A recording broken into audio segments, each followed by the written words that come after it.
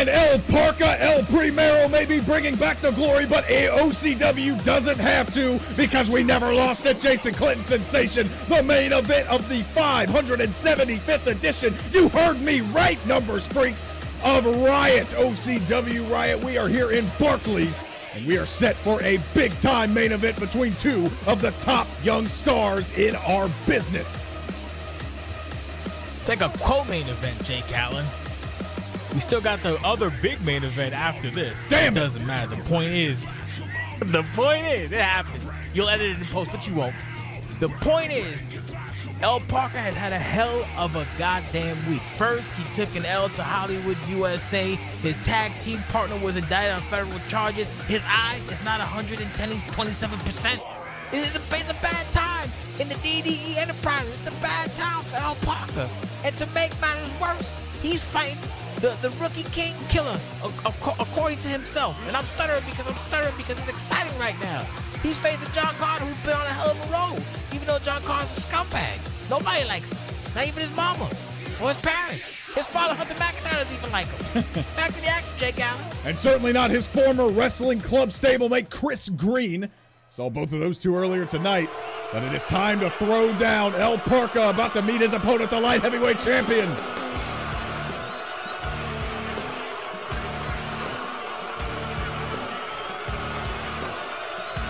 Utterly disgraceful from the FWC Hall of Famer. Only been there for 6 months. And he's the Hall of Famer, ladies and gentlemen. John Carter, the son of Hunter McIntyre. Benito from Italy is coming down to the ring with his ripped jeans, his like knee pads, and his light heavyweight championship. He's in for the fight tonight, Jake Allen. He's fighting El Parca, who, like I said, has a bad week.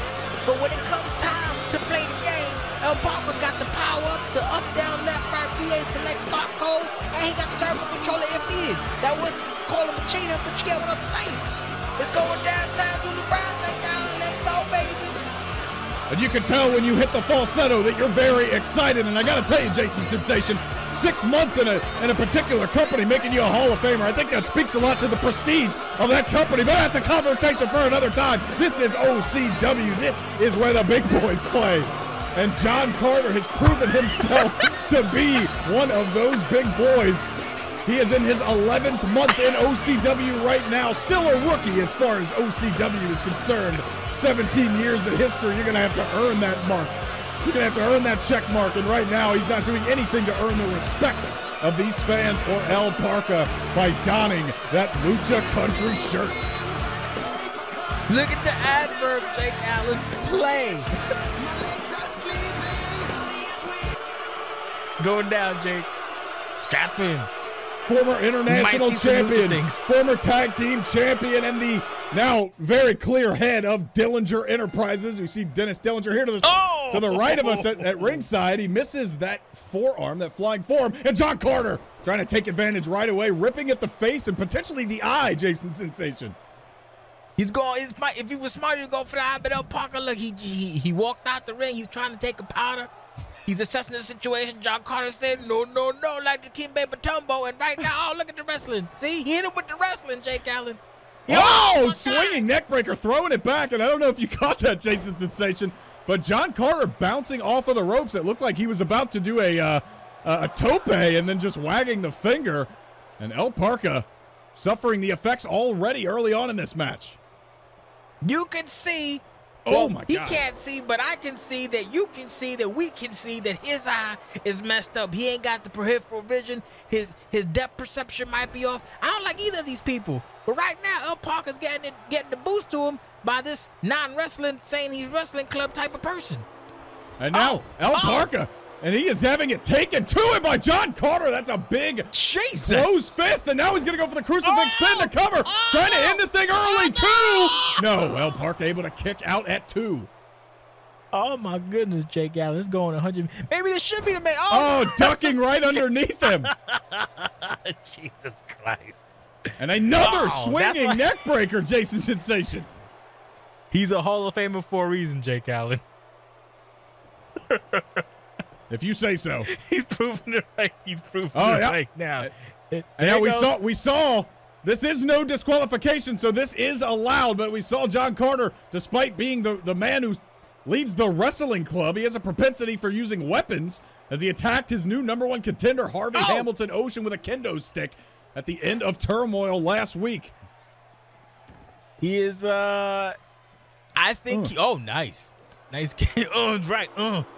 He, I guess, did away with the entire wrestling moniker because he had, like you said, he hit him with a kendo stick. That's not wrestling. He's coming out with ripped jeans. That's not wrestling. That's garbage wrestling. That's Outlaw Mud Show shit. And look at John Carter. Maybe he's part of the Outlaw Mud Show clique. That's why he got a Hall of Fame ring in the Outlaw Mud Show, Jake Allen. Big chop there from John Carter into the corner, but El Parca bouncing back, using that definitive speed advantage, and now a poison Rana, and the light heavyweight champion being dropped on the crown of his skull. No defeat, no surrender from El Parca, the former tag team champion. I don't like either of these mother suckers, but you know, sometimes you gotta vote for somebody, and I'll always vote for the guy who's hurt. Front face lock into a swinging neck breaker, or a falling neck breaker, out of that suplex position. You still see that chair in the bottom left hand corner of your screen. And we have an Irish whip, El Parca, playing a little mind games now. Ooh. Oh, look at the chop. Big chop, and now a snapmare driver, and maybe some mind games of his own. Little shout out to Christian Garcia, rookie of Dillinger Enterprises, and there's the kick out from El Parca. Speaking of which, where the hell's Christian Garcia? Who shouldn't be out here, shouldn't be Dillinger, be out here for moral support. Oh, God, and now Ted. Dennis taking a shot. And Dennis Dillinger is out here with us at ringside. Garcia, obviously we saw the shocking events, what happened earlier tonight when Mark Reese announced his tag team partner for Summerside. That's probably has a lot to do with where Garcia is at this moment. Now counter on the suplex, and that is John Carter's specialty. Oh, El Parca is having trouble in paradise. Nice reversal there from El Parca. Let's see what he has in mind. Gonna pop him up, tuck his head behind the turnbuckle, and that's a super kick from El Primero. Tuck your head for my finish, kid. I'm going in dry. El Parca now trying to lift John Carter. Not going to happen. And John Carter trying to put this thing away early. El Parca in a lot of trouble. Is he gonna get it? The knee right to the jaw of El Parca. Here is the cover. One. No, El Parca able to kick out of the big knee. I just said it, Jake Allen. What's your finish, kid? I'm kicking out at one. Disrespectful, but they both deserve it. Back to the action. Oh, look at that. Oh, jaw break. John Carter, not paid by the hour, really trying to take it to his opponent and prove that he is a dominant light heavyweight champion. And now El Parca. There's a knee of his own. Carter still on his feet. And now an Omega driver from El Parca, one half of the former Lucha Country. Here is the cover. No, and you got to think a pinfall victory over John Carter would go a long way for momentum heading into a CCW World Championship match at Summerside. You know what? I kind of agree with you. Oh, no, head guess first. Not. I don't agree with you anymore. Head first. Boop, it's over. Count to 1,000. Here's the cover. 1, 2. No, and again, he's able to kick out despite having his head driven nearly through a steel chair. And now here's Carter. We saw this in his match with Antonio Everett, but unfortunately this time it is no DQ. No incentive for Ted to not pay attention. One could say he learned his selling in Mexico. Just kidding. Back to the action. And the exposed steel turnbuckle, and now just bashing his skull. Finally, Parca does counter. And now, I think he was trying to go downstairs there, boss. And now a back elbow. And now grabbing the eye. El Parca grabbing the eye. He's really milking that injury. Maybe he's milking it, but Ted doing his job. Got to check the eye. He's working it. He's working a little abled. Don't want to say this. Back to the action. Another big knee. Oh my God! And nothing about the knee that time. That is a low blow to John Carter. Here's the cover. Is that all she wrote? 1, 2. Oh, and Parca not done with him yet. Oh, he hit him right into John Carter's, man. Jesus. I don't know if that was a wise idea, trying to get a little more damage in. Oh, nice. Oh, and now bouncing off of the ropes for added leverage. Big forearm to the skull of John Carter. Prodding him back to his feet. Even things up. Ted has fixed the turnbuckle. Poison Rana on the top of the chair. That's why I know it's qualification. No DQ, no rope breaks. The cover went 2. No, Carter kicks out at 2. Now that John Carter's in the deep end, he's now in with a veteran. That is El Parca, and he's taking the powder. These two scumbags who's going to out-scumbag each other. Now he's playing with the TV. That's our TVs. Now we can't see what's happening on the TV. Thanks for that. About my water. Don't knock my water down, you son of a bitch. We still have action to call here. As you mentioned, Jason Sensation, our main event up next. We'll see the world champion, but for right now, our table has been dismantled, and that could spell disaster for either El Parca or John Carter. It could definitely, and it goes to spell disaster for my bottled water. Uh-oh. And I say water with air quotes. Uh-oh. Whipped into the table. Now El Parca counters, kick to the midsection. And John Carter going to slide him right back in the ring and try and finish the job in between the ropes. He's trying. Both men want to win. According on who you ask on social media, winning is everything in OCW. Back to the action. Is it going to be over? Wait a minute. Destino after the reversal, and he nails it. Here's the cover. 1, 2, and John Carter. No, he's able to kick out at 2. And now each of these men have been hit with one of the more devastating maneuvers in their opponent's arsenal and been able to get up afterwards. They got a lot of tools and trades and tricks. How about a treble in Tijuana out of nowhere? Mark Reese knows what that feels like. Here is the cover. That's got to be it. 1, who knows? 2.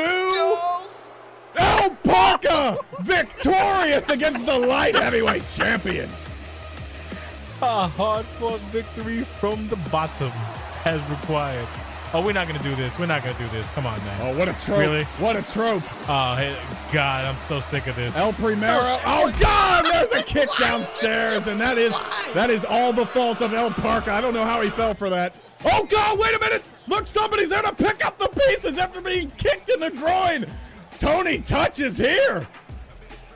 Tony Touch is here. The CCW World Champion, John Carter, the light heavyweight champion, just kicked the #1 contender to the CCW title in his nuts. And obviously we know Tony put the Antonio Everett has plenty of history with John Carter himself. Tombstone power driver, the London Eye. Down, he goes, and El Parca has recovered. Oh, and he slides back in the ring and delivers a shot downstairs. These guys love hitting each other in the dick. What the hell? Now John Carter trying to pick up the pin. No, El Parca denying the back attack, and Parca ejects John Carter from the ring. He's ping-ponging his head. He's putting his hands up like it's a crowd favorite. You're not a crowd favorite. Nobody likes you. Put your she's speaking of nobody who likes people. He got H2O. Oh, they're just fighting. They're just throwing H2O. Antonio Everett has arrived. And now here on the ramp, Harvey Hamilton Ocean, the new #1 contender, and now we're going to go back and forth here on the ramp. It's utter chaos, and we're not even done with the show. It's a goddamn handball fight. Look how H2O breaking free of security. He's not had enough of John Carter. Traveling Tijuana in the ring. I can't keep up. And nobody can keep up. And the scumbag takes the title. Why is Ted handing him the title? For the crowd. I don't know. Ted is probably scared and confused as I am. Dillinger yelling at Ted to hand the belt over to El Primero. Could this be what we see at Summerside in just 8 days? Who the hell knows, Jake Allen? What a match. And we still got the real main event coming right up in a few segments or after the messages. I don't know anymore.